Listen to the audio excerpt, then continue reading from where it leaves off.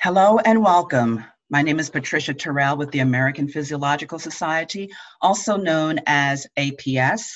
The title of today's workshop is Method to Assess Blood Pressure Regulation in Humans and in Animal Models. This is sponsored by Dr. Phil Griffiths of AD Instruments and chaired by Nina Stachenfeld of Yale School of Medicine and Lacey Alexander with Pennsylvania State University. Before we begin, on behalf of APS, I would like to thank everyone who registered for this workshop. We had 519 pre-registrants, and we're looking forward to most of you joining us today. This morning, I would also like to thank you for your awesome support. Thank you for our sponsor, AD Instruments, all volunteers, the joint program committees, session organizers, and speakers for assisting us for organizing today's workshop. And now for a few housekeeping notes. The session will be recorded and available on demand during EB 2021 and through May 31st. Also, we want to make sure that to maintain the scientific integrity and respect towards our colleagues, your colleagues, we ask that you refrain from photo or video capture of any scientific presentations in whole or part. Recording or taking photographs of another person's presentation without their explicit permission is prohibited.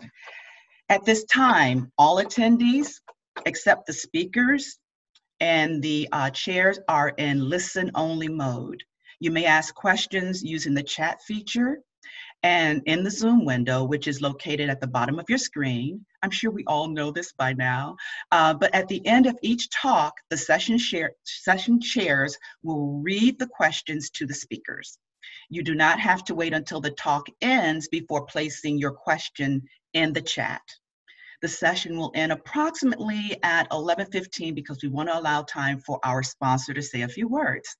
Your feedback will assist us, so feel free to email us if there's any questions you have regarding the sessions or the questions that may not have gotten answered. So it is now my pleasure to pass the baton to Dr. Nina Stachenfeld and Lacey Alexander, who will moderate today's workshop. Thank you very much. Hello, everybody. Thank you so much for joining us. As Patricia just told you, the title of this session today is Methods to Assess Blood Pressure Regulation in Humans and Animal Models. And on behalf of Lacey Alexander and I just want to thank you so much for joining us. I also want to take a minute to thank all of our first responders and the many people on the front lines who've worked so hard to get us through this pandemic. Over the last year, many of us have sacrificed a great deal, ranging from those people who've helped us get through at the supermarkets, to the physicians that have been saving lives, to those of us who've sat in our laboratories and attempted to get through as best that we can. I want to make sure that we recognize those people as we continue to muddle through this very difficult time. I also want to point out for a minute that it's so exciting to see our women participants included in research and leaders in the laboratory, and to remind everybody that women have been at the forefront of the world's response to COVID-19. And this is done despite constant multitasking, inconsistent institutional support for family care, and career costs. And I also want to mention how exciting it is to see in our own talk today how most of the speakers today are women, and this is a movement that's very much supported by the American Physiological Society, and we're so excited to see this. And our one male speaker, Vaughn Macefield, is and always has been an extraordinary supporter and mentor and sponsor of women throughout his career. So I just want to take a second before we get going into this to remind us how important this is, not only to APS, but to me personally. So without further ado, I'll begin these workshop talks. And I'm not going to list them here, but because we'll introduce each one individually, but I'll start with this, with the first one, blood pressure measurement in freely moving rats by telemetry. This is the gold standard method. This is given by Noah Shockey. And she comes to us from the Department of Cell and Molecular Biology at the University of Mississippi Medical Center in Jackson, Mississippi. Dr. Shockey. Let me share my screen. Okay. Can you all see this? Yes. Okay. So depending on your time zone, good morning or good afternoon or good evening, everybody. I would like to thank the organizing committee for inviting me for this talk so that I can share my experience with this gold standard method, telemetry in 3D moving rats. So let's get started. So the techniques used for blood pressure measurement in experimental animals are really divided into either the indirect methods, for example, the tail cuff method, or the direct methods, and those include either the catheters or the radiotelemetry. Now let's talk about the radiotelemetry more. So basically this method is the implantation or the surgical implantation of a small biocompatible radiotelemetry transmitter, or a probe as we call it, surgically inside the animals. And as you can see here on the left side of the screen, this is how the transmitter looks like. There is the catheter part, which goes inside the artery of the rat. And there is the device body, which basically does have the battery. And then there is the suture rib, which you use when securing the device inside the body. Once you insert this surgically inside the rat, you can, it does transmit biological data that is located by the receivers, which are outside the rat, and then the receivers send the signals to the computers, and the computers, as usual, do the magic stuff and give us numbers for blood pressure. And this distal part of the catheter, which is magnified here, is really a thin-walled part, and this is a very important part in your procedure. Keep it in mind, and it does have a biocompatible gel layer in the tip. Just keep this gel layer in your mind. So I'm going to talk about it a couple of slides later. Okay. The process of measuring blood pressure by telemetry is divided into 3 steps. Before implanting the radiotelemetry transmitter, the surgical implantation of the radiotelemetry transmitter, and the actual measurements and data collection.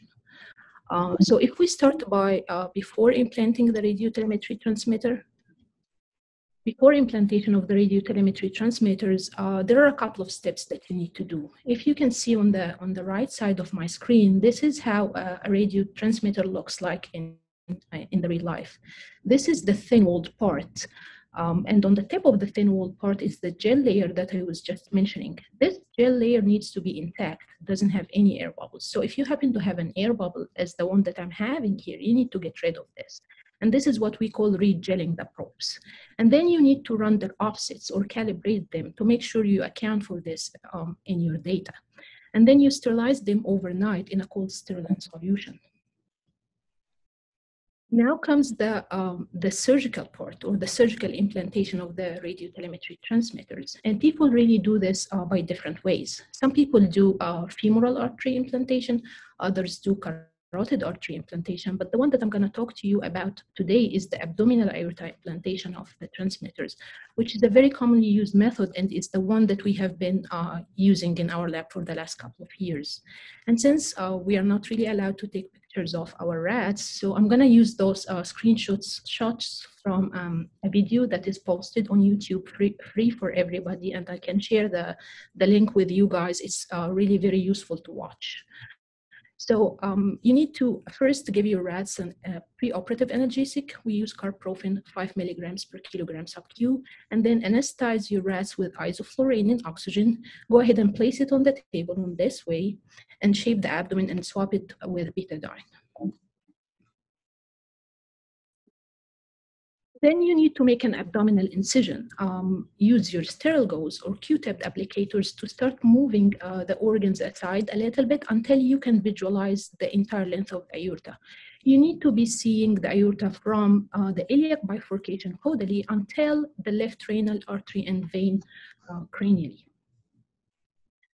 And for those of you guys who have not done surgeries in rodents and have not seen blood vessels before, the lighter color one or the brighter one is the is the artery, and the dark red one is the vein. So this is the aorta, and this is the vena cava. And on your right side here is the left renal vein and artery of the rat. And hopefully you can appreciate here, this is the iliac bifurcation caudally. So if you can see the iliac bifurcation and you can see the left renal artery and vein, then you are on the right spot. Now I'm going to use this cartoon to explain more of the details of the surgery. You will need to put in place your occlusion sutures, and you need to put this in two spots. The first spot is caudal to the renal vein, and the second spot is cranial to the iliac bifurcation. So what you do is that you use your vasodilator to make a small gap between the aorta and the vena cava in this spot. And then you pass your 4O or 5O suture between the two vessels so that it lies underneath the aorta. Again, you do the same in this spot, but be extremely careful not to puncture your vena cava, because really here, part of the vena cava runs behind the aorta. Once you made those two gaps and passed your sutures, you can also go ahead and place a clamp. And the reason you use the clamp and the occlusion sutures is to partially occlude the blood flow when you are making your incision.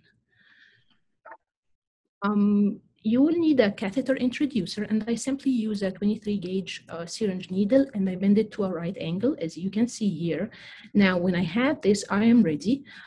So I occlude my artery, I use the clamp and the sutures. Then I go ahead and make the incision with the needle, and I keep it in place so that it acts as a guide for my catheter. Then I hold the catheter with a catheter tweezer, and I go ahead and insert it in the aorta and advance it cranially until the entire thin-walled section of the catheter here is inside the aorta. So at this point, this is what you have. You have the thin-walled part of the catheter, which does have the sensing region inside your aorta between the levels of your renal veins cranially and the iliac bifurcation caudally. If you have this, then you are good to go. Now you need to dispense a small amount of adhesive. I use the bed bond to seal the vessel. Give it a couple of seconds to make sure that it is well sealed, and then release the blood flow and be very cautious in case it's still bleeding. And then if you don't have bleeding, go ahead and return all the organs to their place. And the device body should be positioned inside the peritoneal cavity, and the suture wrap should be included in the suturing of the abdominal wall. Once you have done this, you're ready to suture the skin. And this is the video that I mentioned earlier. I'm not going to show it, but you can refer to it after the workshop. Now the rats are allowed for recovery. You can discontinue your anesthesia, keep them on the warm blanket until they recover from their anesthesia, and then you could administer post-surgical analgesia, monitor them to make sure that they return their normal postures and behavior, and then allow them at least 2 weeks to recover from the surgery before you start recording their blood pressure. And I would like to point out here that in the past, when we used to go for shorter time periods, at least shorter than 10 days, we used to notice a drop in blood pressure rather than a consistent blood pressure. So please be aware that you need 2 weeks at least for recovery. Now the party time, right? We're all excited. We have done the surgery, which is the hard part, and we want to start collecting our data. And I would like to point out here that when I first started doing this, I had a very naive question that I'm sure that since I did ask, then somebody here should be asking too. Well, I did put my transmitter inside the rat. How can I turn it on now, right? So the answer is really very simple. It's just you use the magnet and you approach the magnet to the body of the rat, to the abdomen, since it's an intra-abdominal catheter, and it turns on the transmitter. So this is the setting that you have right now. You have your rats. The rats do have the transmitter inside the peritoneal cavity. The device body is in the peritoneal cavity. The catheter is in the aorta. The rats had the surgery and recovered, and they are housed in their cages, freely moving. The cages are placed on receivers, and receivers do send data to the data exchange matrices, which does transfer the data to the computers, and the computers do the magic, as I mentioned earlier. So this is the setting that I worked on when I was working as a postdoctoral research fellow at the University of Mississippi Medical Center. I was honored to work with Dr. Jane Rickelhoff, who had this amazing setup for blood pressure. Every single one of those is a receiver. And those are the matrices here. So really, depending on the number of receivers that you have and the number of data exchange matrices, you can detect blood pressure signal from whatever number of rats simultaneously.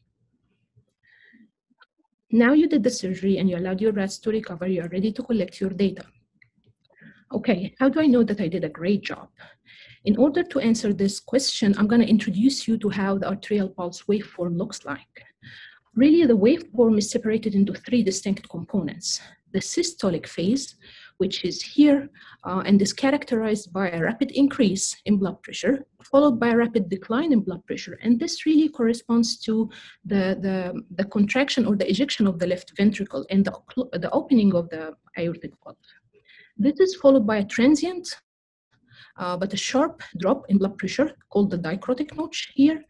And this represents the closure of the aortic valve.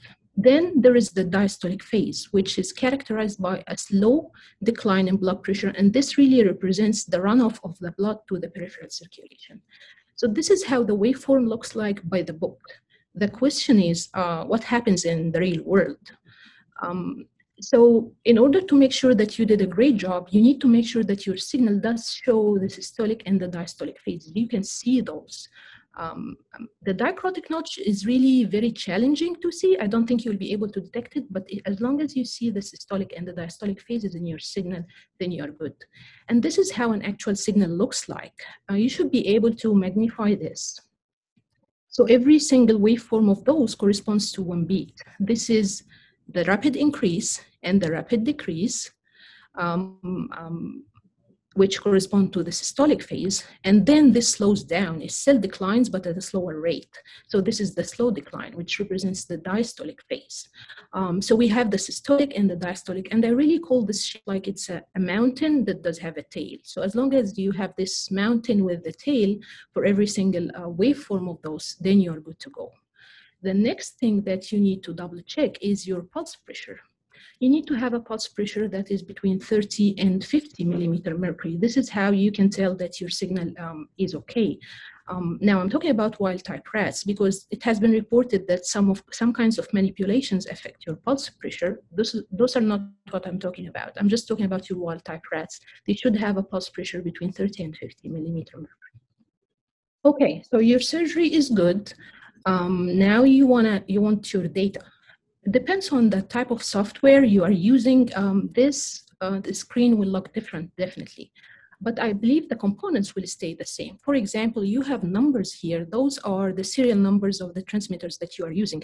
You have the option to choose which transmitter you want to review the data from. And then you have an option to choose what kind of signal you want. We normally choose the blood pressure signal. And then you also have an option to choose the time range. And I strongly advise everybody to check on the rats daily and save the data daily. So as you can see here, I'm saving the data from January 31st until February 1. So it's just every day I go ahead and I save my data. And I also save it from 11 a.m. to 8 a.m. And I skip the first 3 hours in the morning because those are really the hours where the animal facility staff come inside the room. They may make some noise, so this may disturb my rats a little bit, so I always like to avoid those readings. And then the software saves your data in an Excel file. And as you can see here, for every single hour, 11 a.m., 12 noon, 1 p.m., 2 p.m., and so on, for every single hour, you have a reading for the systolic blood pressure, diastolic, mean arterial pressure, and heart rate. And then you can average all of those, the 21 readings from the whole day, or you can average the light cycle, or you can average the dark cycle. You can average the pulse pressure in the light cycle or the pulse pressure in the dark cycle. It really depends on what you want to how you want to present your data. So those are some examples of data that people have reported with telemetry before and we have used. And I'm sure that other users using the telemetry system have done much more than this, but those are just some examples. For example, people use it to record the mean arterial pressure, systolic and diastolic blood pressure daily. And on your right side here, as you can see, this is a paper that we published last year. We had 4 groups of rats and we measured their blood pressure for 4 consecutive days. Here we are reporting the mean arterial pressure, systolic blood pressure, and diastolic blood pressure. No manipulation here, it's just that the 4 groups were different. Another example is people measuring the baseline blood pressure and then the blood pressure response to a certain manipulation, for example, a certain treatment or a certain surgical procedure, whatever they want to do. So they record the blood pressure baseline daily, and then they go ahead and give their treatment. For example, here I gave enalapril, which is an ACE inhibitor that does drop the blood pressure. The data was negative. It did not have a different effect on the two groups, but still dropped the blood pressure, and I reported that. The third example is people who are interested in the circadian rhythm and they want to report the changes in blood pressure in the light versus the dark cycle. And as you all may know, the rats are nocturnal animals. They wake up at night, they eat at night, drink at night, do all the stuff at night, and then they sleep in the morning. So normally their blood pressure at night is higher than in the morning. And hopefully you can appreciate this from the figure here, that the values in the dark cycle are slightly higher than the values in the light cycle. And then you can do whatever manipulation you want to see the effect on both the dark and the light cycle. And last but not least, some people use the telemetry to study the baroreceptor sensitivity, which is really a relationship between the change in the blood pressure and the pulse interval, or the change in the heart rate. Since you do have a blood pressure value for every single heartbeat, then you should be able to also calculate your baroreceptor sensitivity. Okay, so why is the telemetry the gold standard method? The answer to this is really in the advantages of this method. Number one, it does allow you to measure the blood pressure without handling or restraining your animals. So there is no stress. And this is definitely unlike what happens in the tail cuff method, and also unlike what happens in the catheters, or at least some of the people using the catheters. And you may doubt this and say, well, it doesn't have restraining or handling, but it does have the big stress inducer ever, it does have the surgery. But I will tell you that the 2 weeks that you allow for recovery is really enough for the rats to recover from the stress induced by the surgery. Now, the second advantage is that it allows you to measure the blood pressure in the conscious animals, which is definitely a very big difference between measuring the conscious animals and anesthetized animals. For example, what some people do with the catheters when they anesthetize the rats and go ahead and measure with the catheter. It also allows you to continuously measure the blood pressure. As we saw, you have 21 readings for 21 hours a day, and you can also have 24 hours a day if you want to. And again, this takes us to the fourth one, where it allows you to monitor the highly dynamic nature of the blood pressure in a very comprehensive manner. And this is really because you have a blood pressure value for every single heartbeat. Now comes the disadvantages. It does require skills to place the radio transmitters inside the artery, whatever artery it is. But the good news is it is not really a mission impossible kind of surgery. It is a doable surgery with some training. So you need some training, but you should be able to get skilled in doing this. Now, the other one is that it requires expensive equipment, right? You're going to spend all your money doing this, but I believe it is worth it. The third one, which I like to point out because it has been a big story, at least in the past couple of years, which is the drift. And the drift is really the change in the offset of the radio transmitters by time. So if you have a long-term experiment, let's say a 3-month experiment, and you put your transmitter inside the rat, by the end of the experiment, you had a 10 millimeter mercury change. However, when you redo the offsets after the experiment, you find the offset changed by 10 millimeter mercury. So you don't really know if that change was experiment induced or transmitter induced.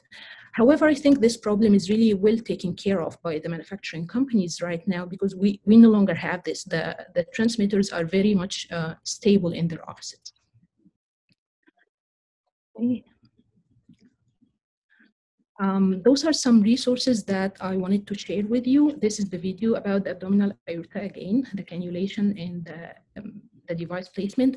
This is a very nice video for the carotid artery cannulation for those who want to insert their transmitter in the carotid artery. And those are other resources for how you choose your method for blood pressure measurement if you are doing experimental animals. And with this, I would like to thank you all, and I'm open to your questions.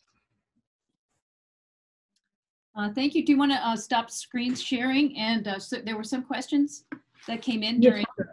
during that excellent presentation. Thank you so much.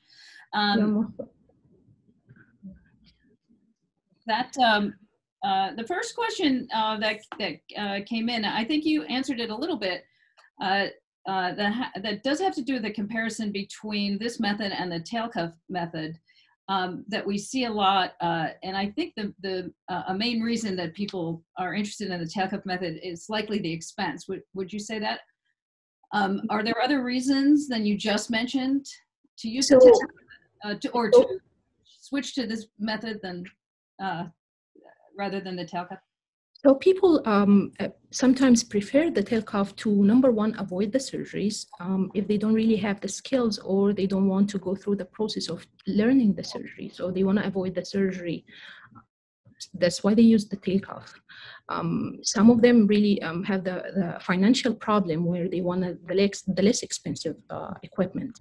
However, they have to be aware that the tail cuff does have a couple of disadvantages that are really, if you just need to be aware of them, then you can choose your method depending on what you want. The tail cuff induces stress because, number one, you handle the rats right before you put them on your restrainer and then measure their blood pressure. So you handle them. This is a stress. And then you put them on a platform that is heated to 37 degrees. Just you need to raise their core blood pressure, their core temperature, so you can dilate their tail vein and be able to detect a signal from the tail. That is also a stress. It's a thermal stress.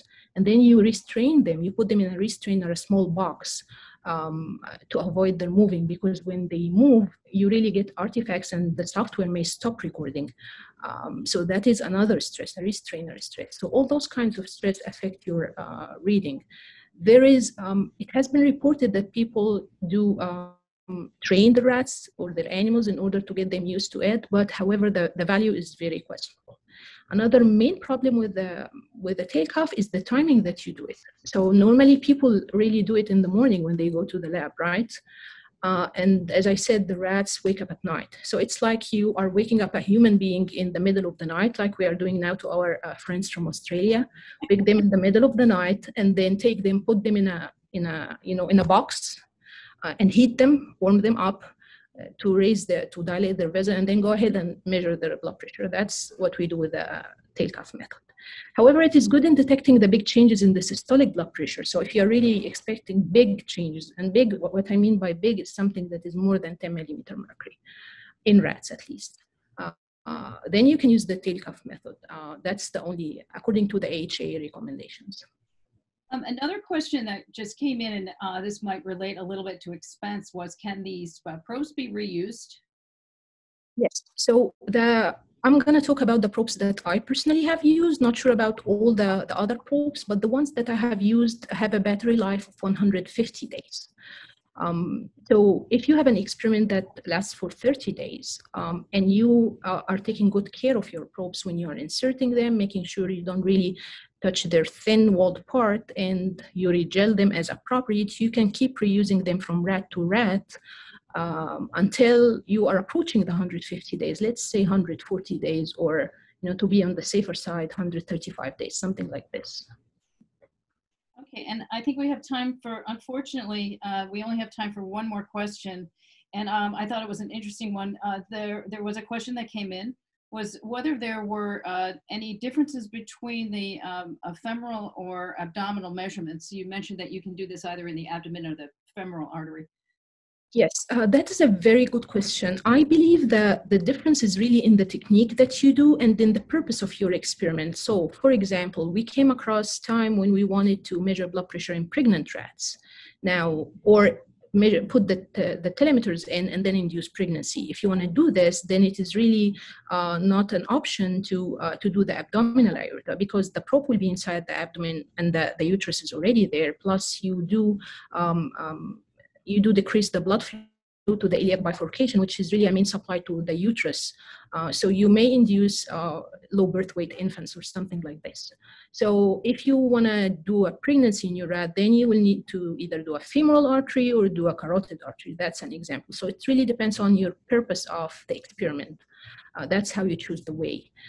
If the signal itself looks different or the values look different, I don't think so. However, I'm not 100% sure because I've not used the alternative methods. Okay, thank you so much. We're going to have to move on. I did want to share before we move on that David Pollack has been kind enough to share a number of websites. And I think these relate to a question that came in about the brands that, and David Pollack as well from the 80 Instruments has some brands available. And so if you're interested in where to get equipment to do these kinds of experiments, go check out the chat and take a look, and you can get that information there. So thank you. Thank you. Okay. Okay, so we'll move on to Dr. Alexander's talk, the use of skin microdialysis to elucidate mechanisms of blood pressure regulation in humans. Thank you, Lacey.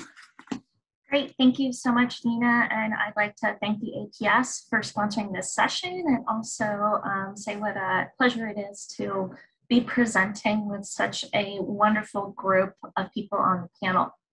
So today I'm going to talk about the use of skin microdialysis or intradermal microdialysis and its utilization for elucidating some mechanisms pertaining to blood pressure regulation in humans.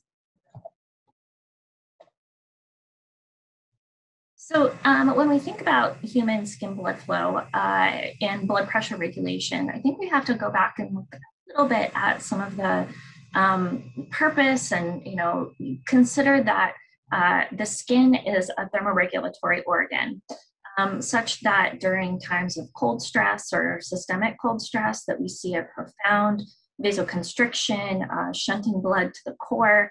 And then conversely, we see during heat stress or when we have increases in body core temperature, a tremendous increase in blood flow to the skin to serve for thermoregulatory purposes. So here in this figure, we have skin blood flow along our y-axis and time in minutes along our x-axis. And what you can see is that during a time of cold stress, we see profound vasoconstriction, whereupon then we see a period of heat stress where we see this release of vasoconstriction, and then a threshold where then the active vasodilator system ensues. So when we think about the neural control of human skin blood flow, we have to consider both the sympathetic regulation from sympathetic adrenergic nerve fibers, as well as a sympathetic cholinergic active vasodilator system. And if we see the line, the dotted line indicated with surgical sympathectomy, we see that resting skin blood flow approximately doubles. So under normal thermoneutral conditions, skin blood flow is, we're under a chronic adrenergic vasoconstrictor tone. Additionally, the cutaneous circulation is on the efferent arm of the baroreflexes. So this is some old data, both from Larry Rowell, as well as when John Johnson worked in Larry Rowell's lab as a postdoc. And this is during a perturbation with lower body negative pressure.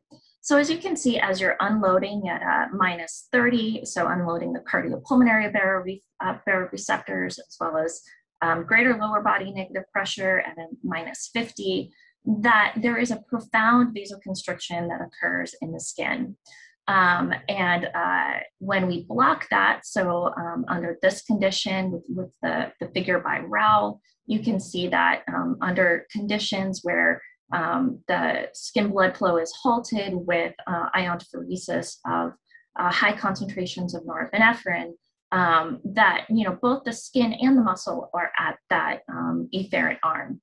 Conversely, if you have a whole body heating protocol, as illustrated by the figure from John Johnson's paper, that there is a profound reduction in skin blood flow during heat stress conditions with that application of lower body negative pressure.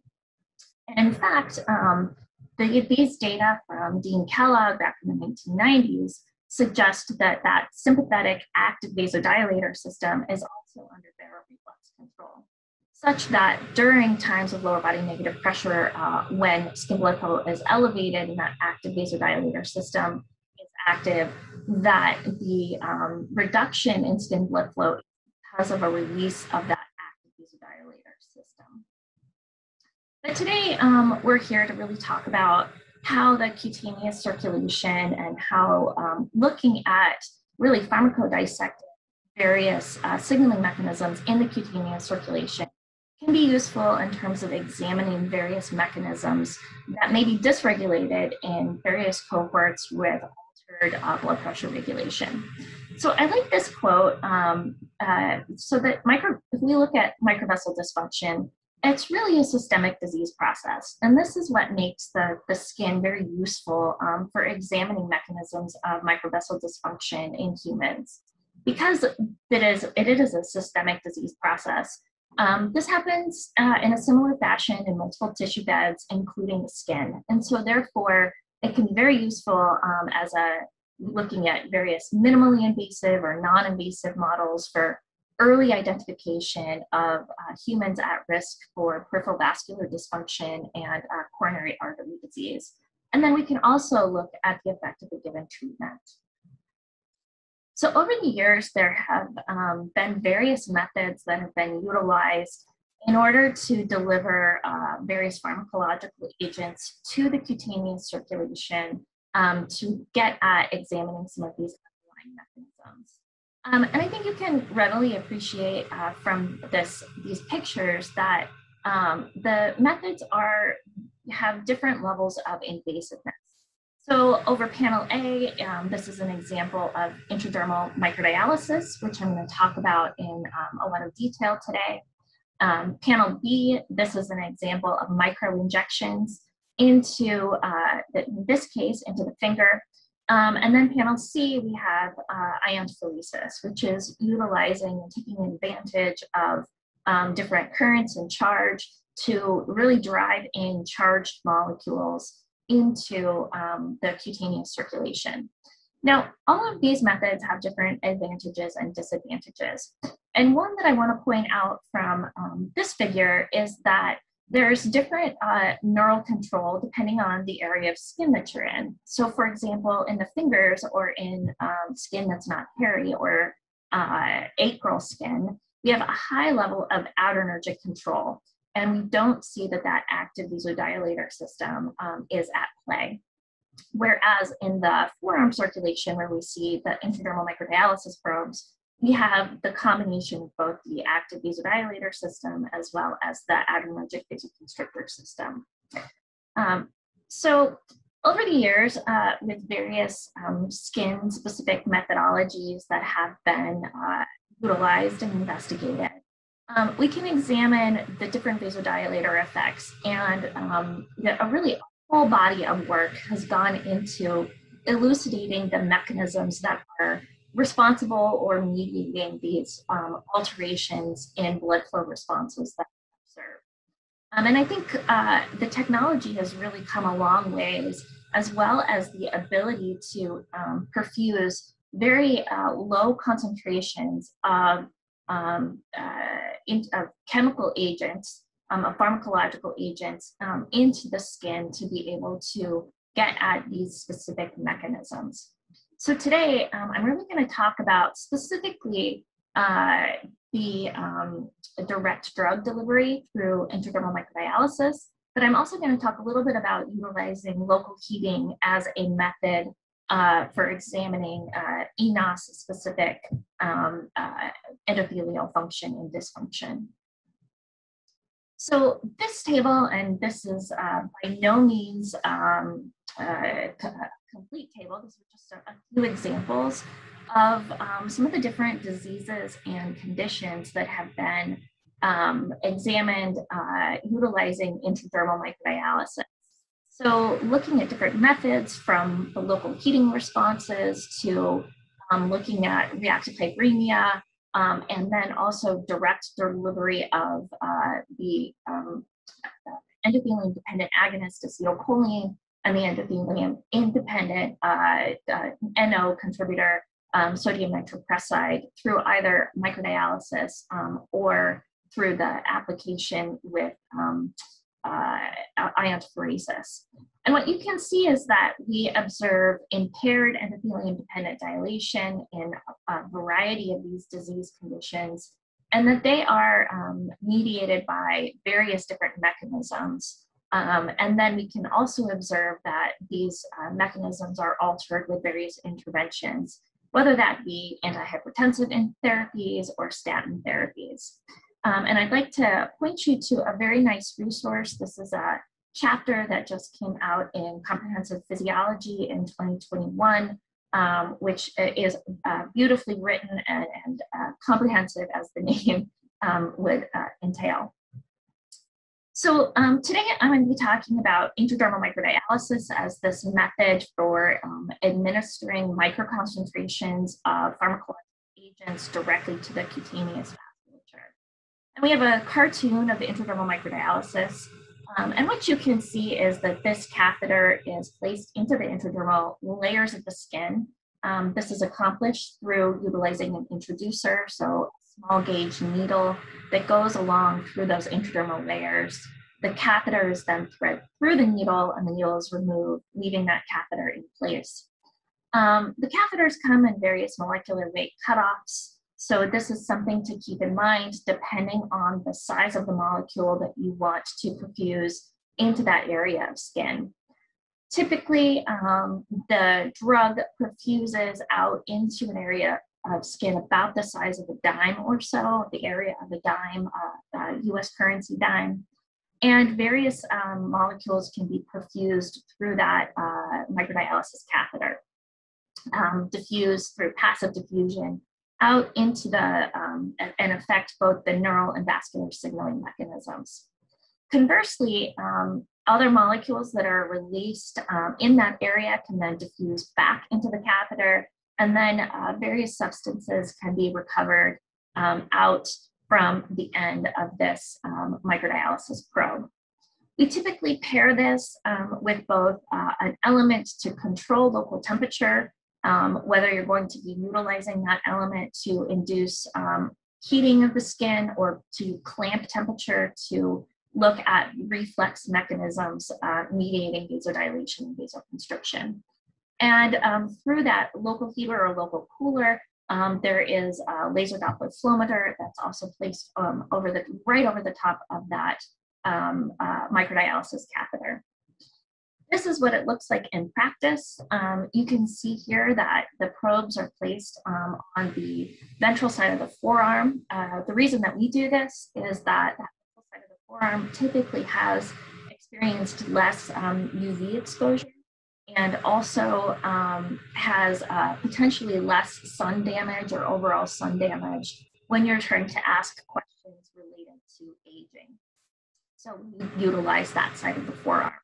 You can see in the back, there's also our microperfusion pumps that are holding the syringes that are perfusing those 4 intradermal microdialysis fibers that are placed in that person's or that participant's forearm skin. One question that typically comes up is that we observe these various changes in the forearm, but does that also happen in different regions of the skin? So we've performed studies looking at some of these regional differences, both in nitric oxide dependent vasodilation as well as sweating mechanisms. And what I can say is that typically there's not a lot of regional variation. We do see some, a small amount of variation, but there is, the magnitude of the responses is typically very similar with just small changes in other NO-dependent mechanisms. So when I teach people and people in the lab come in to utilize and learn this technique, one point that I want to get across is that it takes a lot of practice to be able to properly do this technique in the laboratory. And people come in and they typically say, I have experience doing venipuncture and IV placement, and this shouldn't be too difficult. And they typically start off, utilizing and placing needles into the skin. And I say that this angle of this needle is completely wrong. So this is what you would typically utilize for a venipuncture. And here, this 45-degree angle would go too deep and wouldn't be in the intradermal layers where we want to place this microdialysis probe. Instead, the needle should be placed at about a 15-degree angle. You can see here that we've also marked our entry and exit points about 2 centimeters apart, so that that nice 10-centimeter long probe can be completely under and in the intradermal layers of the skin. So we clean the skin utilizing a sterile technique. We then anesthetize the skin temporarily with a little bit of ice. So ice for typically about a 5-minute period of time before placing needles as introducers into the skin. We then place that needle through that about 2-centimeter area. And the depth is important. So getting into those layers, you know that you're in the right layers when the participant can feel the needle placement. If you're too deep in the subcutaneous fat layers, the participant can't feel. And honestly, with the needle transition, almost feels like you're going through butter.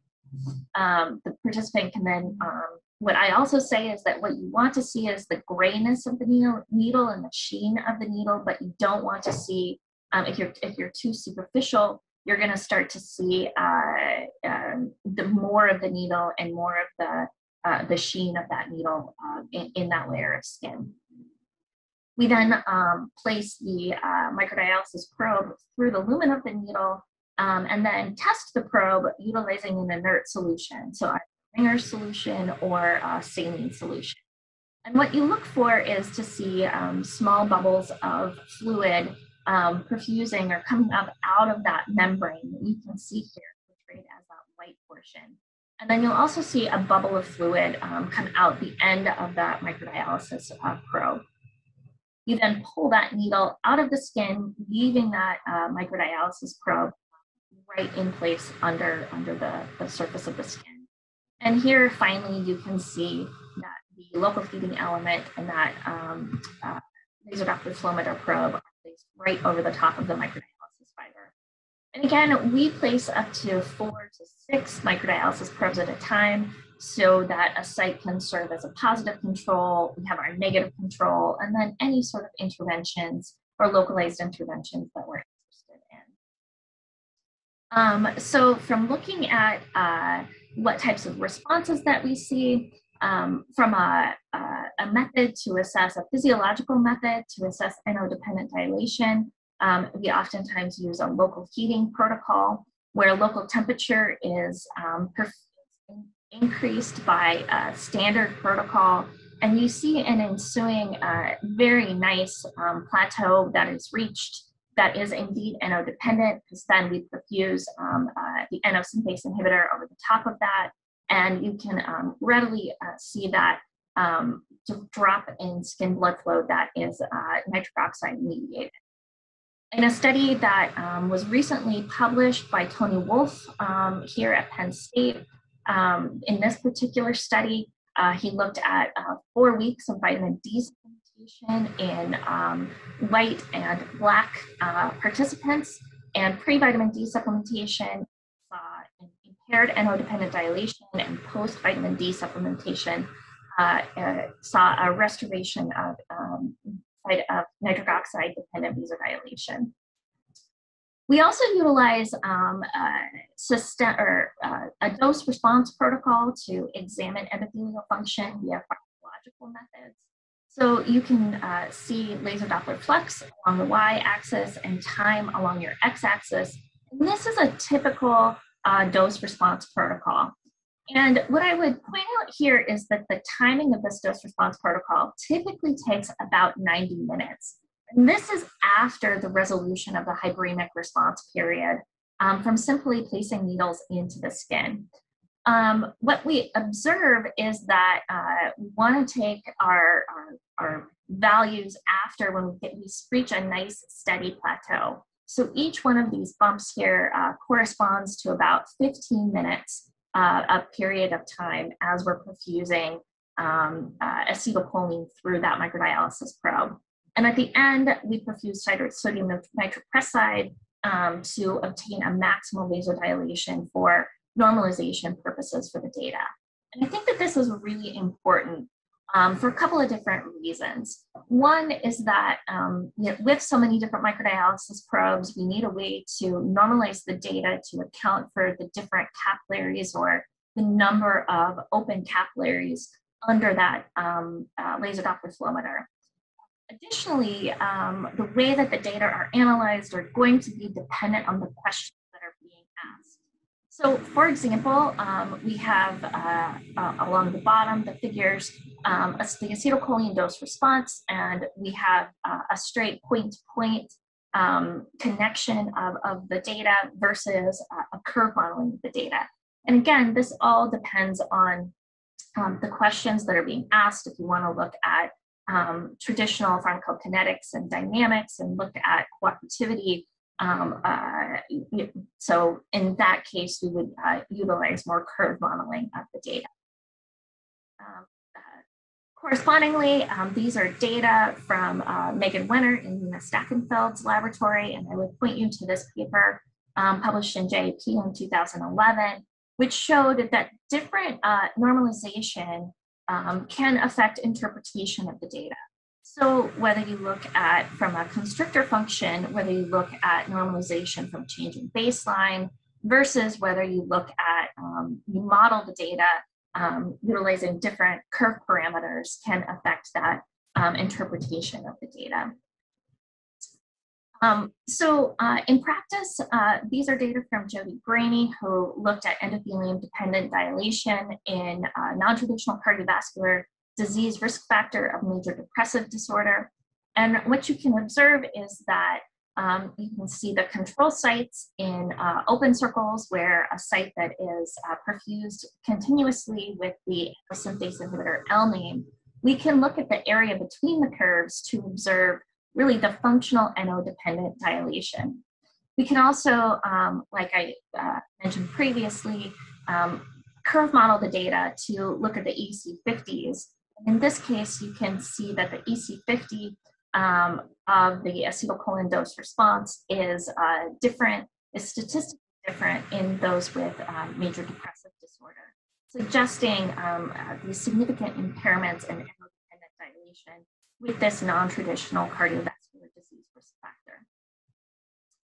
These are constrictor function data, and this time we perfuse the constrictor angiotensin II in a dose-dependent fashion, looking at vasoconstrictor function in those who have experienced a preeclamptic pregnancy.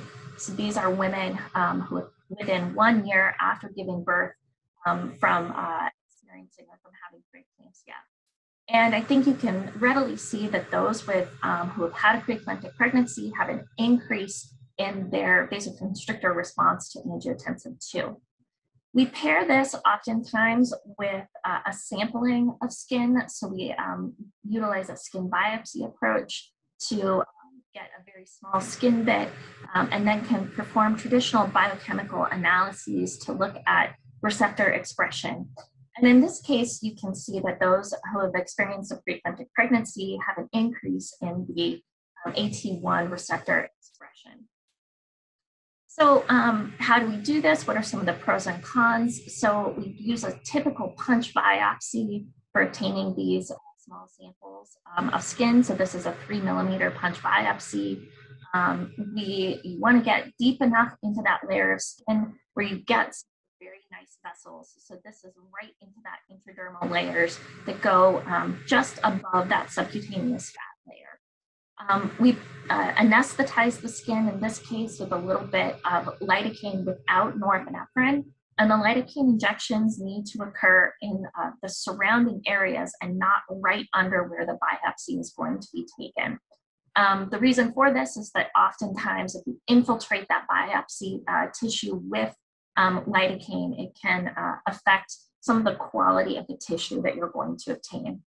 Then we perform traditional homogenization of the tissue and various Western blots or other activity assays that we may be interested in. People oftentimes ask, okay, you take this biopsy sample, what does the scar look like? What are participants going to be concerned about?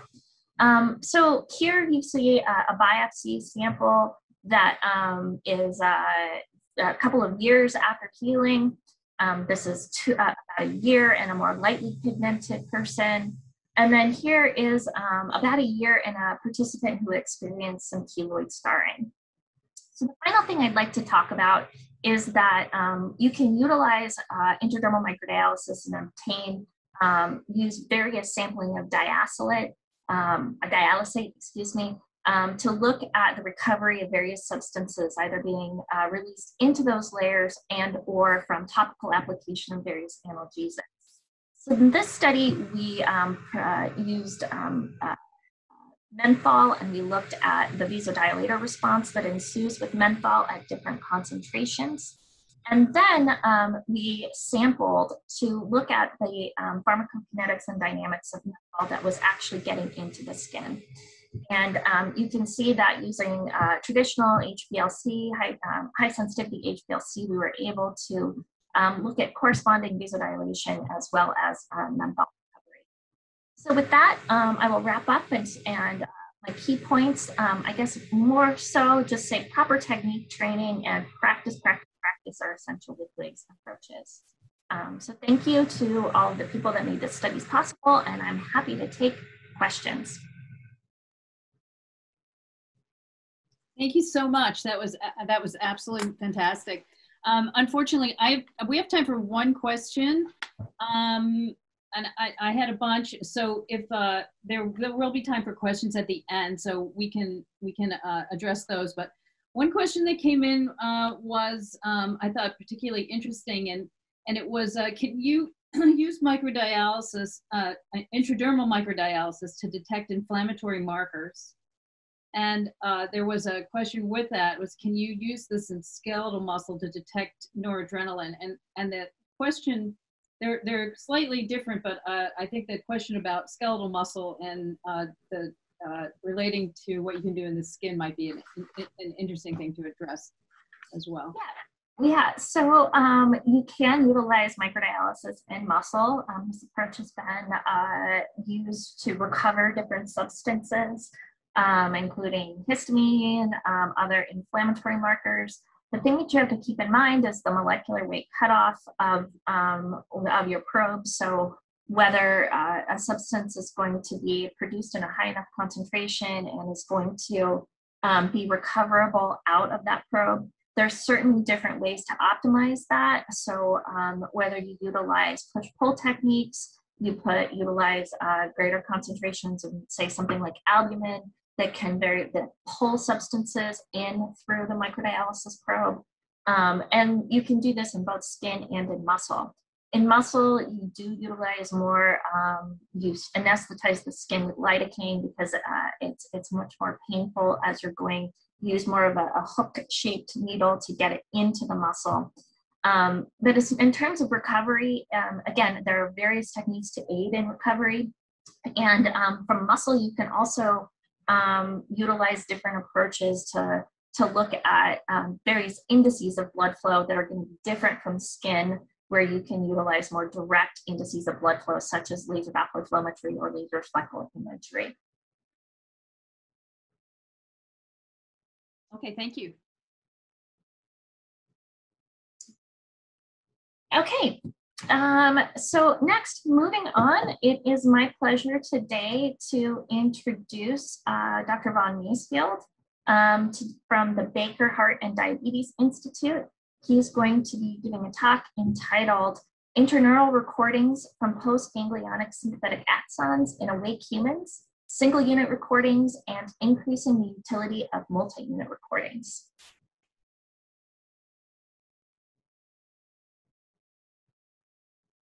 Dr. Maesfield, you're muted.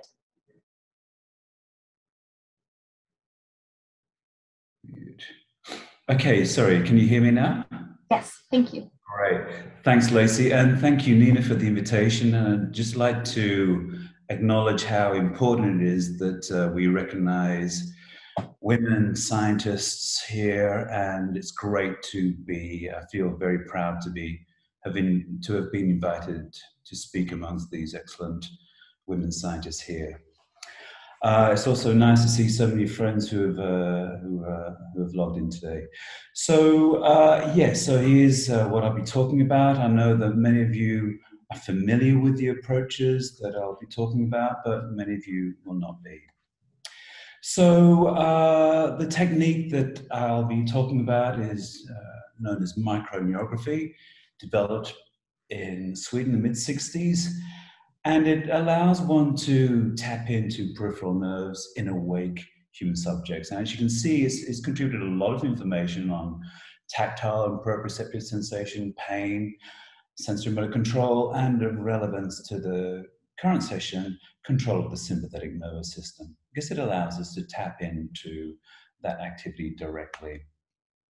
So tungsten microelectrodes, which is what we use, they're insulated right down the very tip, can be inserted into any accessible peripheral nerve, median or ulnar or radial nerves of the wrist or upper arm, peroneal or tibial nerves of the knee, and that's most commonly what people would use for sympathetic nerve recordings, or even the sural or posterior tibial nerve at the ankle.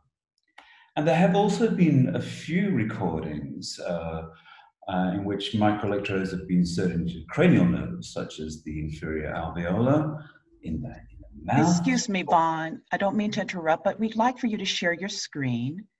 Oh my goodness, all this, so. That's okay. Nice one. Okay, look, yeah. Go ahead and start from the beginning. Okay. Sorry. Share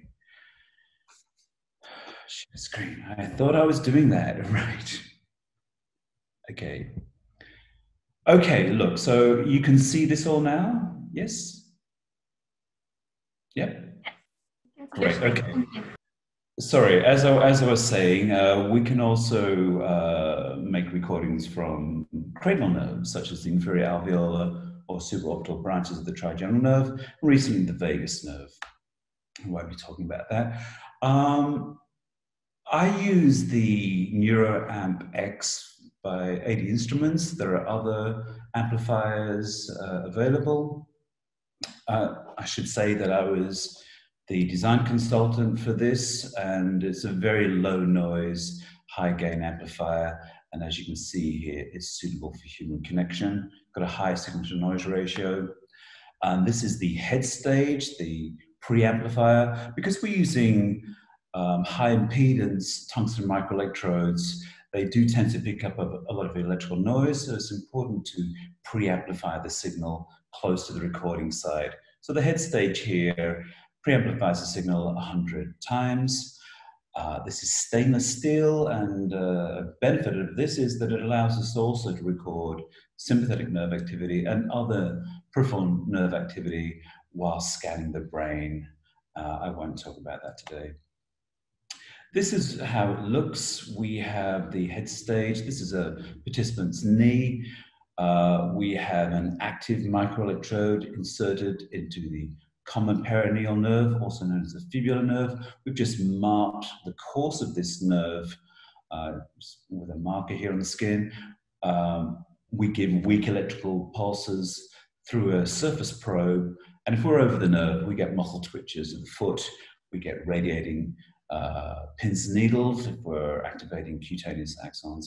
We have a reference microelectrode and a ground electrode. So this is a differential amplifier, and we're looking at the voltage difference between the active electrode, the high impedance microelectrode, and the indifferent or low impedance reference electrode, which is just under the skin.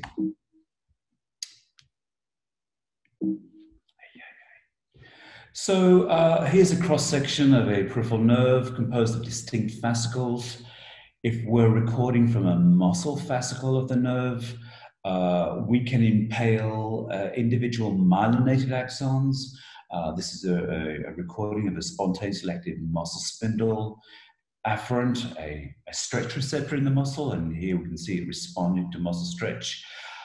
We can also record from typically groups of unmyelinated axons, so C fibers, or even individual C fibers. In this case, we're recording from a single muscle vasoconstrictor neuron, and I'll come back to this. It's important to note that myelinated axons generated positive going spikes.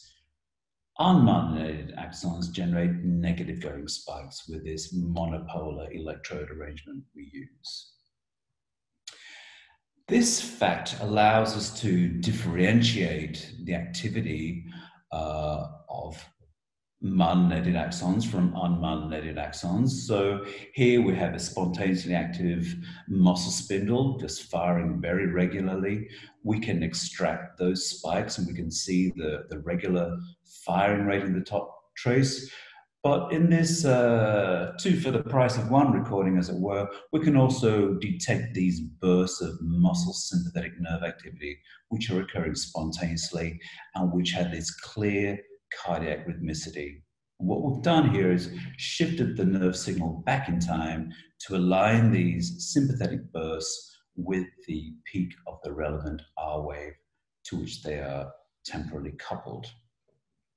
There is a delay because of the slow conducting C fibers that carry sympathetic outflow to the periphery.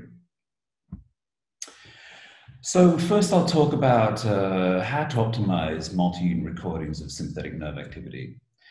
Now, because these sympathetic axons are unmyelinated, they tend to travel within fascicles of the nerve as a group. And so most recordings are multi-unit. And it's worth pointing out that the diameter of these C fibers in humans are about a micron, whereas the myelinated axons, such as the muscle spindle I referred to, about 10 to 12 microns in humans. So an order of magnitude difference in axonal diameter. And most laboratories are just interested in the mean voltage nerve signal or the RMS, root mean squared process nerve signal. And from that, you just simply count the number of bursts per minute, that's burst frequency, or burst incidence, burst per 100 heartbeats, the latter being used to take into account differences in resting heart rate across individuals. Some laboratories also measure total burst activity. And this is a cumulative sum of all burst amplitudes normalized to the largest burst in a recording. It's important to recognize that absolute amplitude is largely meaningless in terms of microvolts because that is determined by the proximity of the microelectrode tip to the active axons. So if you're close, you get a large signal. If you're far away, you'll get a small signal. And, but also, as I'll elaborate on, it's important to recognize that there is more in the nerve signal that can be extracted, particularly when the mean voltage signal is small. And some laboratories, of course, they record the raw nerve activity, but they won't necessarily store it because you need to sample at high frequencies, at least 10 kilohertz. It uses up a lot of computer memory. And it's easier just to store, particularly long recordings, the integrated nerve signal or the RMS process nerve signal, because you can sample that at much lower frequencies. But then, of course, you lose all that you have to extract from a raw nerve signal. So here is an example on the left of a typical multi-unit recording that we would obtain from our lab. So we've got spontaneous bursts of negative going spikes. Here's the ECG. This is the root mean square process nerve signal, and this is the integrated nerve signal. They look similar, different processes to obtain these. This is essentially a leaky integrator with a time constant of 100 milliseconds. The root mean square signal, however, is a moving average here taken over 200 milliseconds. So we get a much smoother profile and we don't have a time lag introduced, which really is of no consequence. However, on the right, we can see that if we look at the raw nerve activity, we can clearly see sympathetic spikes there and we can hear them on the loudspeaker. But because there are so few spikes contributing to the signal, you see very little in the mean voltage neurogram as shown in the top trace. So, do you look at this recording and say, this is rubbish? Or do you look at this recording and say, wow, this is great, because look at these spikes I can record? Well, many would say, no, we can't use this. That's a waste, in my opinion. So this is a typical oligo-unitary recording, oligo meaning few. So we've got a few sympathetic axons firing spontaneously. We've got some large spikes, we've got some small spikes here. And clearly, when we've got a few neurons active, few axons active, we get a nice population response for the RMS nerve shown here. This simply shows, the asterisk shows that there's an ectopic beat, and then we get a prolonged cardiac interval here and a compensatory increase in muscle sympathetic nerve activity. This fall in blood pressure is shown here.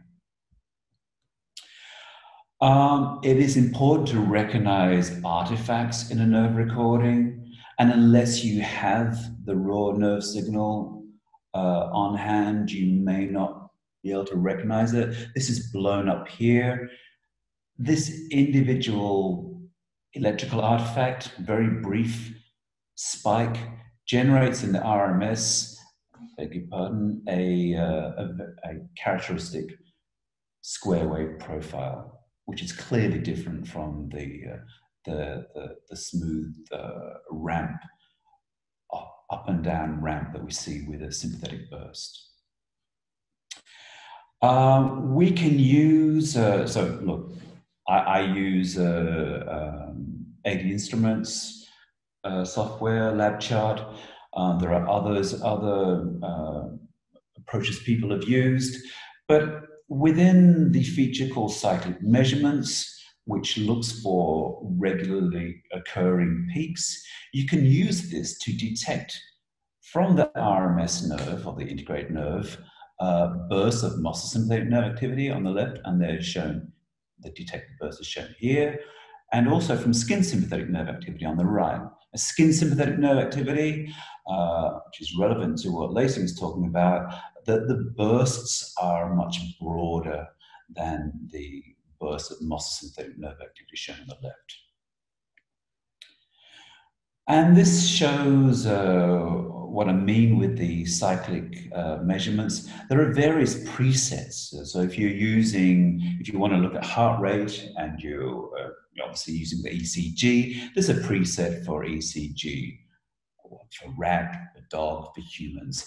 For the sympathetic nerve recordings, there isn't a preset for that, but here's a nice little tip. Use respiratory airflow, because respiratory airflow is characterized by slow ramping up and down profiles, and it actually works very, very well at detecting bursts of sympathetic outflow, both to muscle and skin, in the multi-unit RMS or integrated nerve signal. We can adjust the threshold here. This is currently set at 1.5 standard deviations. We can adjust that threshold, so we're just detecting these big bursts and not the noise in the background. And this is shown here. So here's a screenshot of a recording from our lab, spontaneous bursts, negative going spikes, and this feature, the cyclic measurements, has detected these bursts, and then we can set up another channel shown in green, where instead of just presenting event markers for each burst, we can get a cumulative count. We can do the same for R waves. We can count the R waves, we can count the peak of inspiration, etc. So it's a very, very useful feature. We also use another feature called peak parameters, which allows us to select an individual burst, measure the rise time, the width, the peak amplitude, baseline, area, etc. We also use this approach to get the individual burst amplitudes with every R wave. So we just simply write a macro, so we've now shifted the nerve signal back in time to align each burst with the peak of the R wave. And then we simply jump from R wave to R wave and measure the burst amplitudes. So we get low amplitudes for zero bursts and high amplitudes for actual bursts. And then it's just a matter of exporting the data into Excel and saying, okay, anything above 0.2 microvolts we call a burst or something.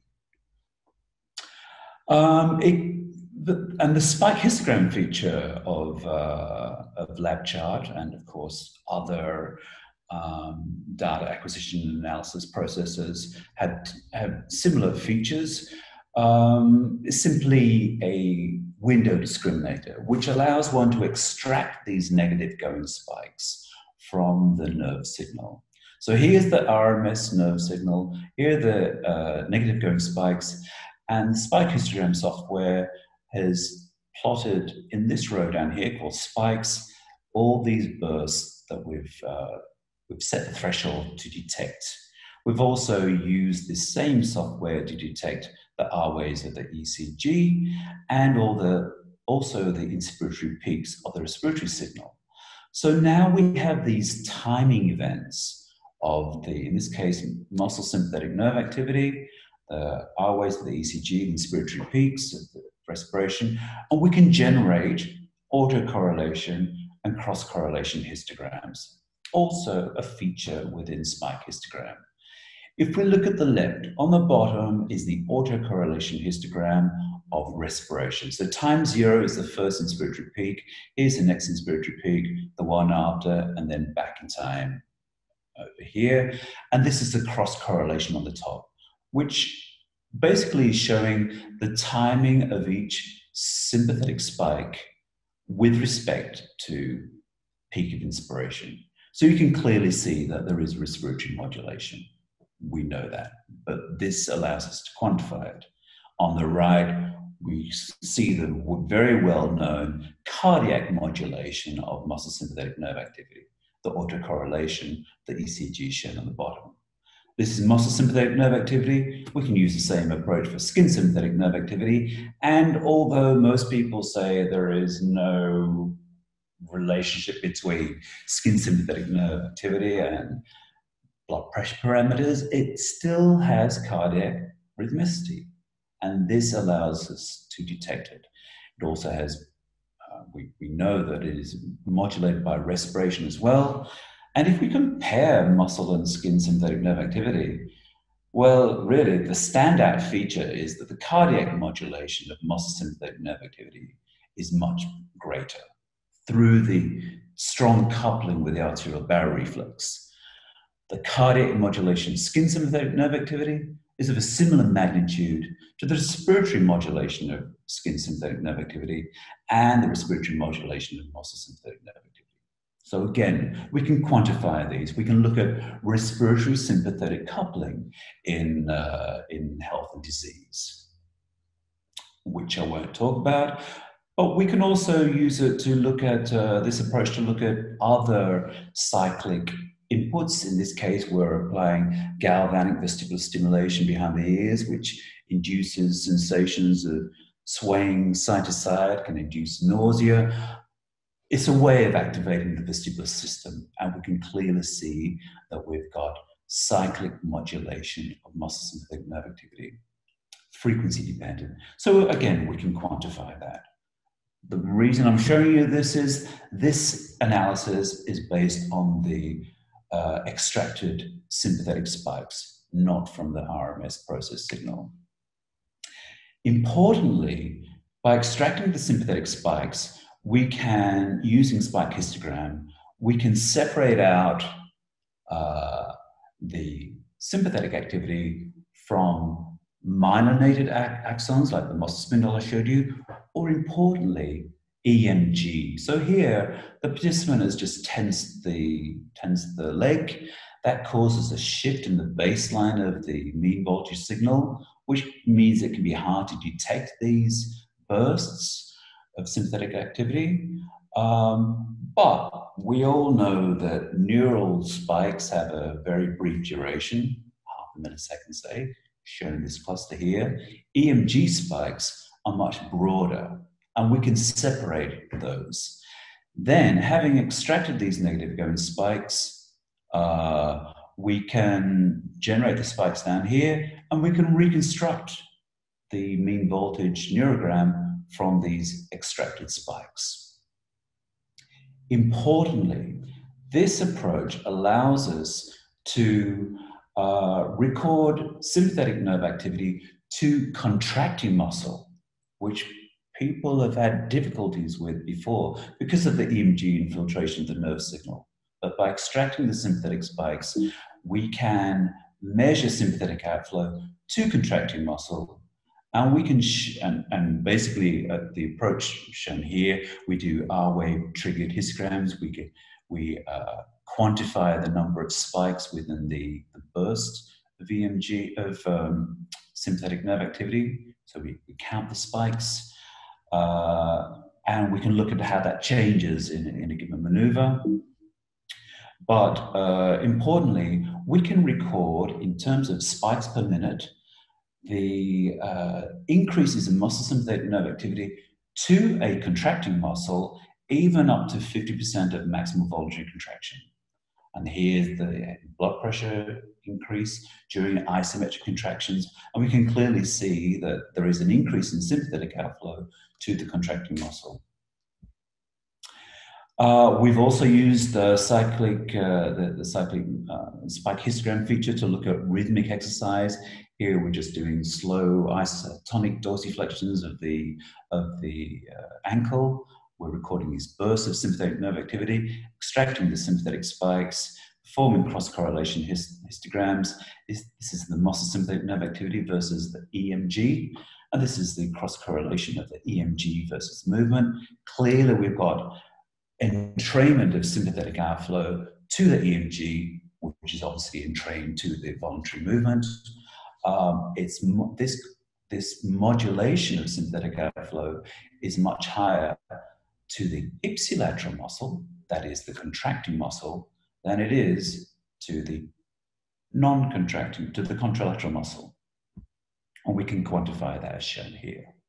So the EMG modulation is the same on both sides, of course, but the modulation index, how sympathetic outflow is modulated during the voluntary contraction, is much greater to the ipsilateral muscle, contracting muscle.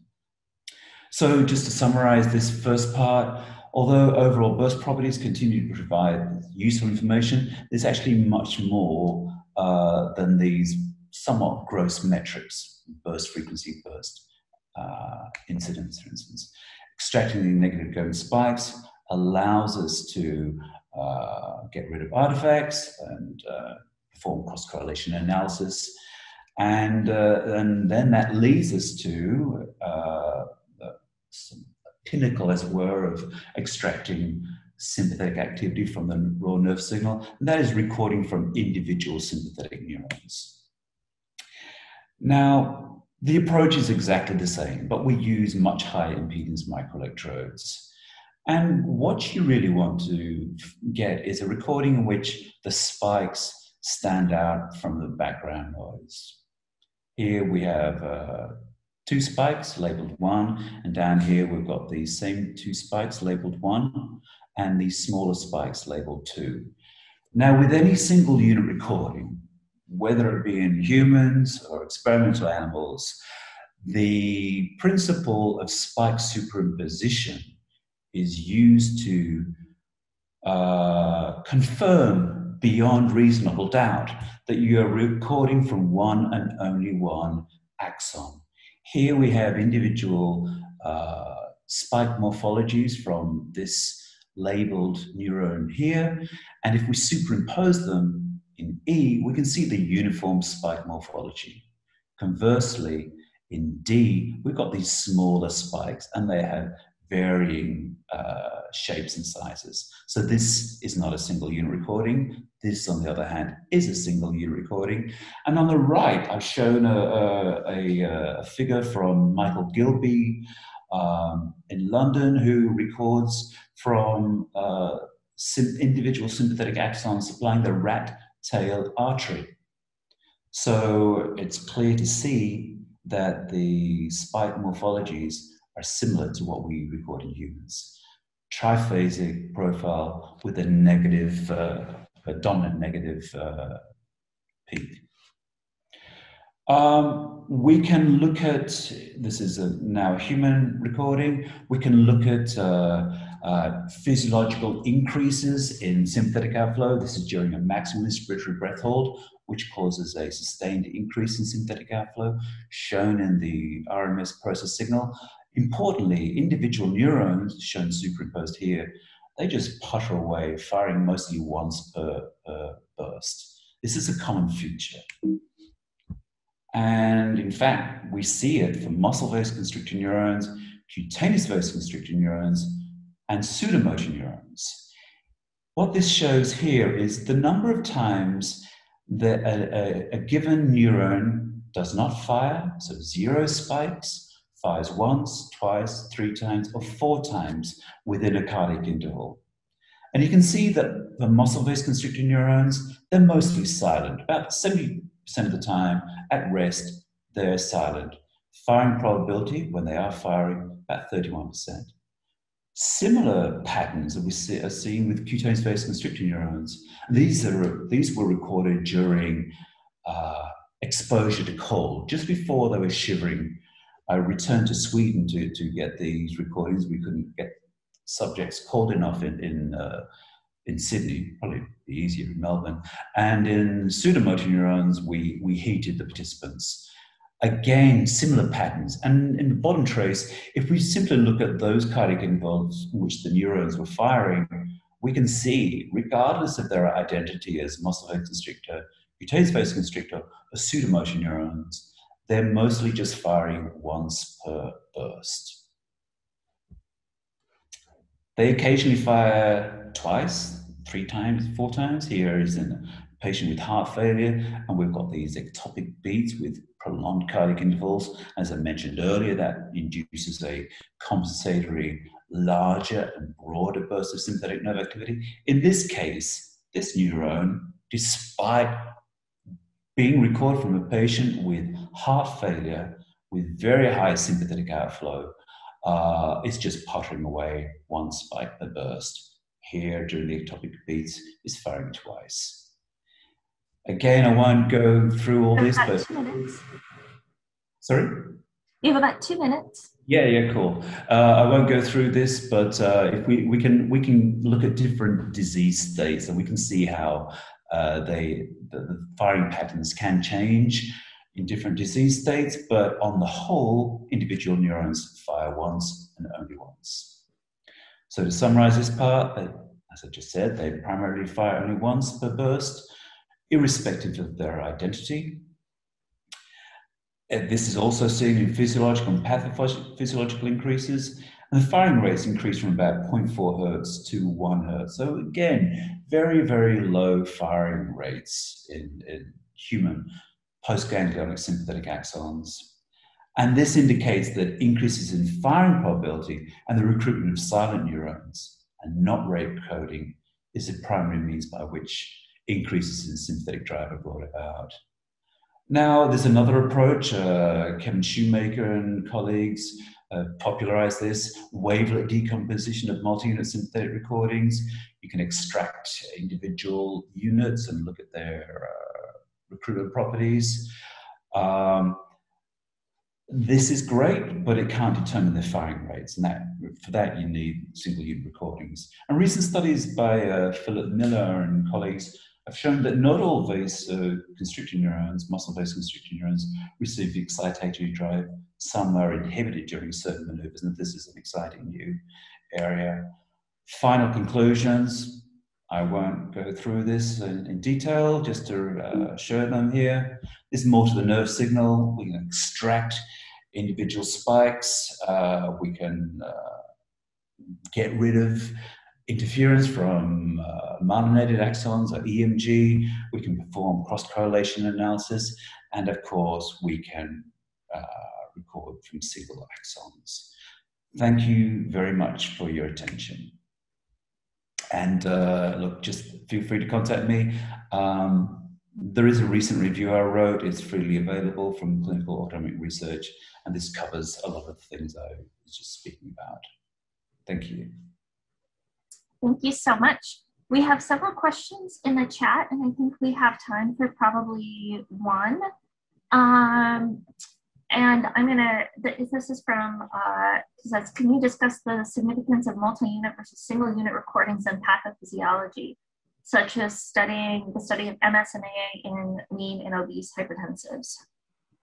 Yeah, look, that's a good question. And my colleague, Elizabeth Lambert, who's at the Baker Institute, has done a lot of work on that, shown that so by recording from single units, you actually get more information, and has shown that there is an increase in single unit multiple firing in individuals with obese hypertension. So there are differences between obesity per se and those obese individuals with hypertension.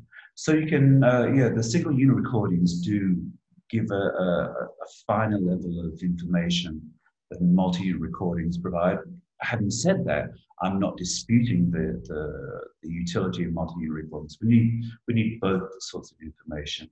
But importantly, it can differentiate between pathophysiology and normal physiology. Some people have high levels of sympathetic nerve activity at rest, similar to people with heart failure, but their single unit firing properties are not changed. So that tells you that they're normal. That's fine. Thank you so much. As I said, there are more questions in the chat, but we'll save those until the end. There's also Patrick Mueller there's a session on Wednesday specifically about pathophysiology and looking at analysis of sympathetic nerve activity. So look at that in the ED schedule. And with that, I'll hand it over to Nina. Thank you very much, and thank you for a wonderful talk, Fawn. Fascinating. I always learn an enormous amount when I hear your talks. Excellent, thank you, and thank you all so much for all of your wonderful presentations. So we now have some time just for a few questions to the various presenters today. And I'm going to start off from one to Dr. Macefield. And this is from Justin Sprick, and he asks, is there any utility in applying single unit nerve recordings in the study of neurovascular transduction, i.e. the change in mean arterial pressure or blood flow in response to a given burst of MSNA? Thanks, Lacey. Yeah, look, it was a good question, and I responded directly to Justin, but basically, I don't think it would be particularly useful given that the vasoconstriction is brought about by the activity of many sympathetic axons. Look, it'd be interesting to look at that with, in the skin with microvasculature, but with large systemic vessels, I don't think there'd be much advantage to trying to correlate vascular transduction to the firing of single axons. Not saying that it can't be done, perhaps it should be done, but yeah, my first thought would be it wouldn't be particularly useful. But good question.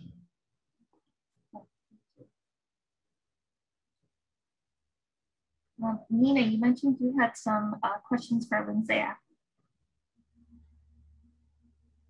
No, I got to those were my questions, and I got to. Excellent. Well, with that, there's been a lot in the chat box and answering directly back and forth to one another. I want to thank all of the speakers, and today we have a sponsor for the session through AD Instruments, and Dr. Philip Griffiths is going to tell us a little bit about benefits of the solid state sensors for data quality. And I'd like to thank AD Instruments for their sponsorship, and now look forward to hearing what Dr. Griffiths has to say.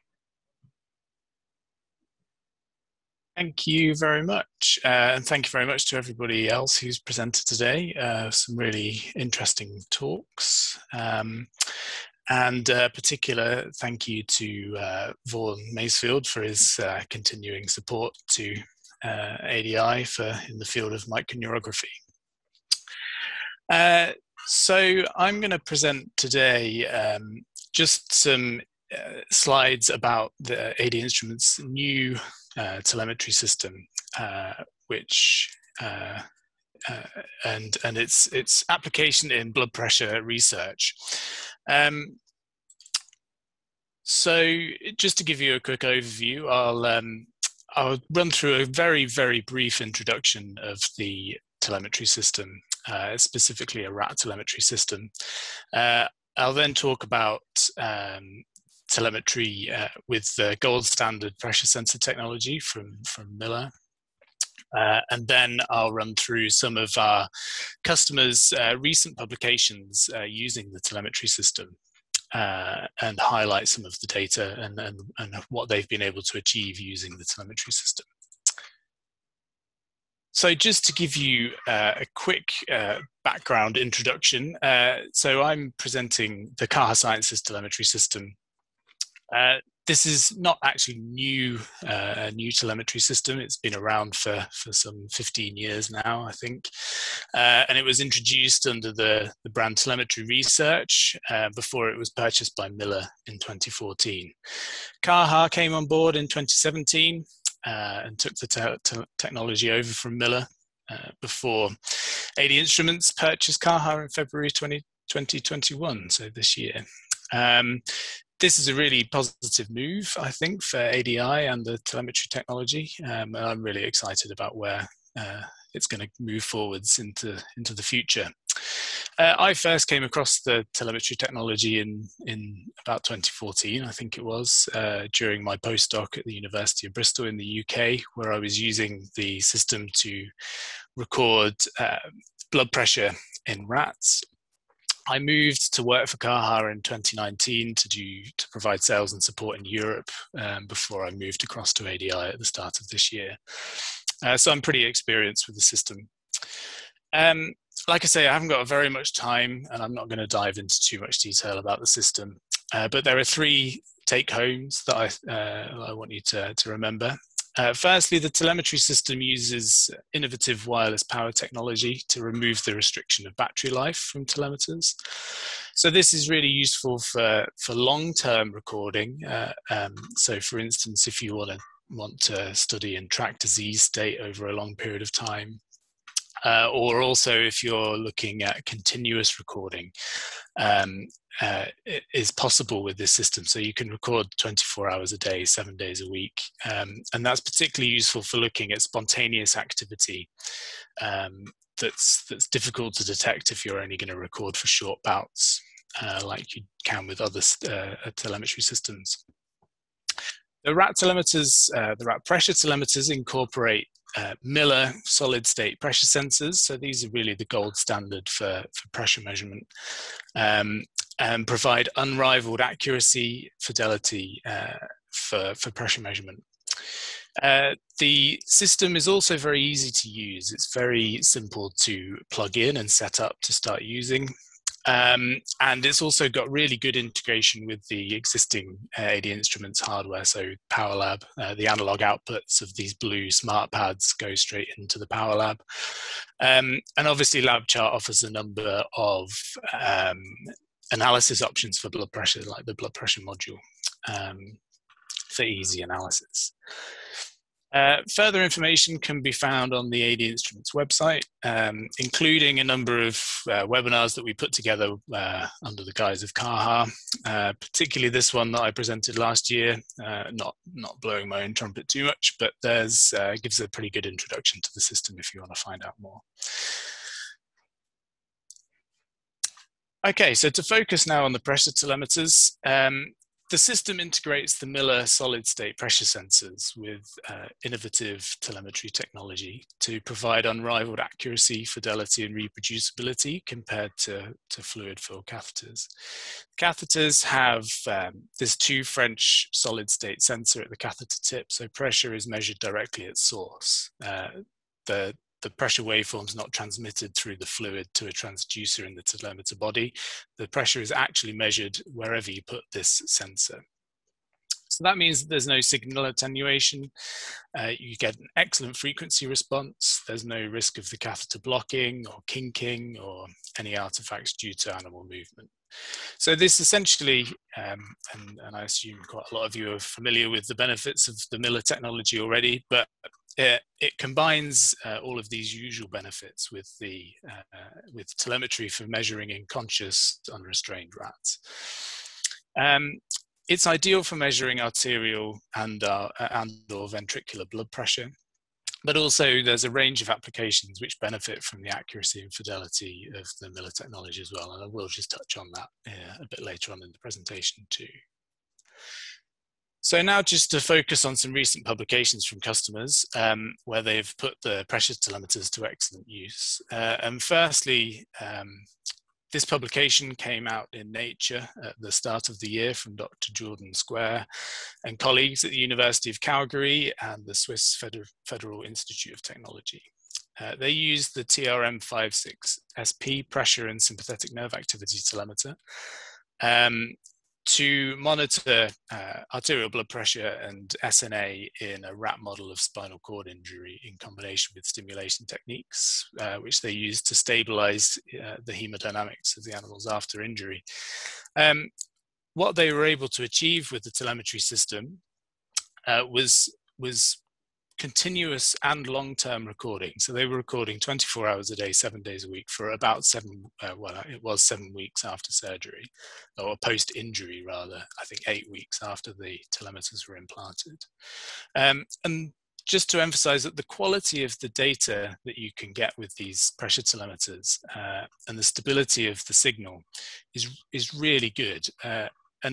And that's really emphasized in the fact that they were able to set up and run automated and continuous data analysis without any real human intervention, at least in the initial phases of the data analysis. So they were able to set this up and start the analysis as the animals were recording. And you really wouldn't be able to do this if your signal was littered with movement artifacts and things. So that's a real benefit of the system. They were also able to use other aspects of the system. They were able to record during their spinal cord injury surgery, and they were also able to monitor hemodynamic parameters in a behavioral paradigm where they were recording away from the home cage. So this really excellent paper and quite clinically relevant findings as well. I would highly recommend you go away and read it if you get a chance. And it really nicely highlights the possibilities with the pressure telemetry system from CAHA and AD Instruments. So I mentioned I would touch on some of the other applications, and I'm just going to throw a bit of a curveball in this sort of blood pressure and control of blood pressure session. But I'm going to just present this data from our customers at the Danish Headache Center in Copenhagen, who are using the TRM54P single pressure telemeters to measure intracranial pressure in rats. Sajeda Eftekari and colleagues presented some really nice paper in this data in this paper published last year. It really emphasizes the accuracy and reproducibility it's possible to achieve with the CAHA pressure telemeters.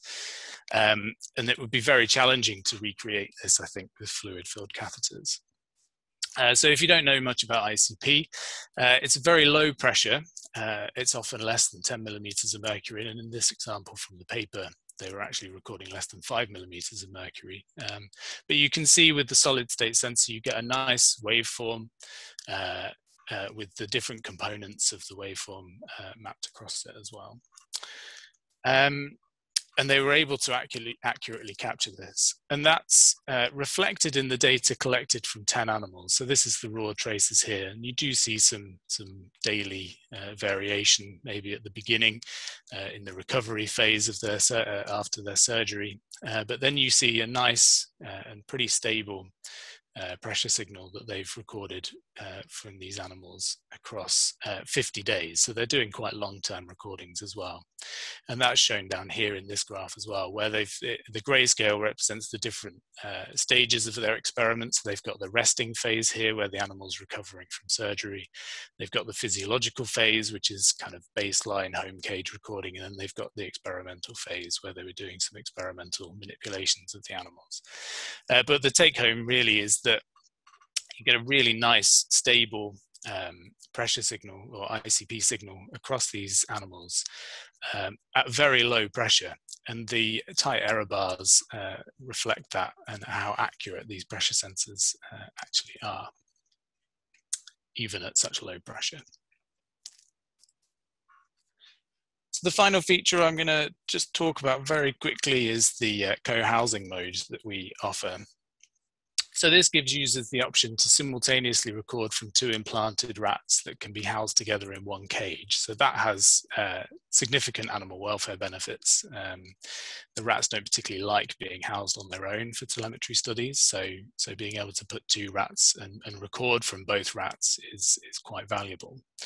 But an alternative is that you can record from 2 telemeters implanted in 1 rat. So that allows you to mix and match between any of the 7 telemeter models currently available and record up to 4 parameters to create really unique experiments. The rats have to be 350 grams for this, so they have to be quite large rats, but it's a really valuable feature.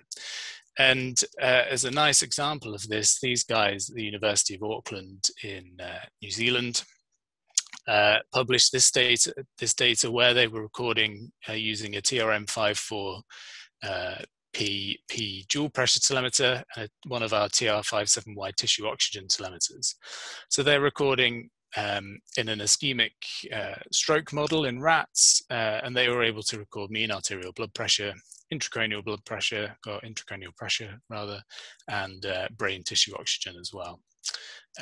So you're getting a unique combination of parameters for really, really stretching the possibilities of your studies, and they're also maximizing the use of each animal as well, which I think is a really important thing. So that's it. Like I say, that's quite a short presentation just to emphasize some of the benefits of the pressure recording with the telemetry system. So thank you very much for listening. If you'd like to find out more information, it's available on the AD Instruments website, where there are some more webinar recordings and surgical videos and things. Contact your local AD Instruments representative for more information. And if also, please feel free to contact me if you would like to ask some questions. And I'll just leave this slide up with the features and benefits. Thank you very much, Phil. So with that, I would like to thank all of the speakers for excellent talks today. I'd like to thank Nina Stackenfeld for putting together the session and graciously allowing me to co-chair the session with her. And this is a great kickoff to ED next week. So I look forward to excellent talks and seeing you all virtually. So thank you, AD Instruments, APS, and that I will sign off. Thanks everybody for coming, and thanks to all the speakers.